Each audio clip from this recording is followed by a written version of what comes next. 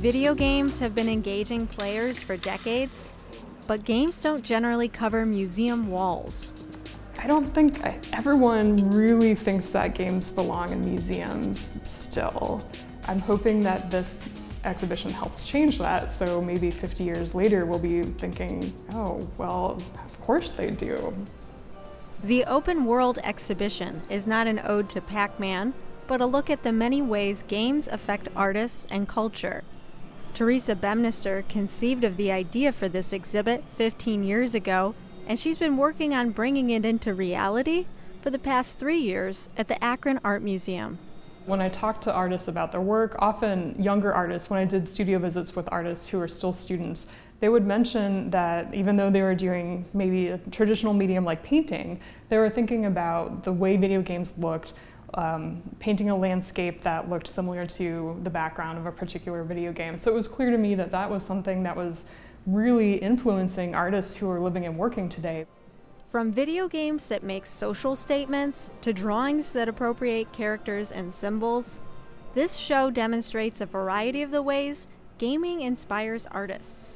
I spent a lot of time playing computer games, but I never took them seriously as an art form until I started noticing that the stories and the way they were told were very different from how I was understanding or interacting with stories from books or movies. So the idea of interactive narrative was what initially caught my attention. Philadelphia-based artist Tim Portlock has 3 prints hanging in the gallery. They reflect a blend of his background in landscape painting and 3D modeling. The cities in each of the landscapes contain empty and abandoned buildings. I select buildings from the cities that I visit, and then I recreate them in my 3D modeling software, and I rearrange them and render those out to make the landscapes. Another artist photographed homeless people as depicted in Grand Theft Auto, an idea that sparked while playing the game. I remembered that every player has a virtual smartphone in their pocket in the game, and I took it out, there's a little camera app on it, and I just started photographing them.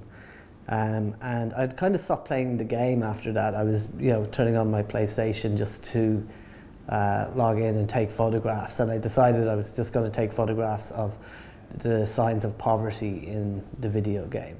Next to the printed photographs, Ireland-based artist Alan Butler displays the many files that collectively build the imagery within the game. It's kind of looking at how, like, the value system and how a computer reads the game. There's no difference between these people and, the litter on the streets or the crumbling wall behind where they stand. It's also a chance for people to reflect on reality as much as it is in virtual reality.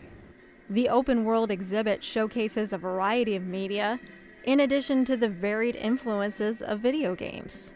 The artists are making drawings about games, they're crocheting artwork about games, making quilts, they're painting, in addition to doing digital animations and making video games themselves.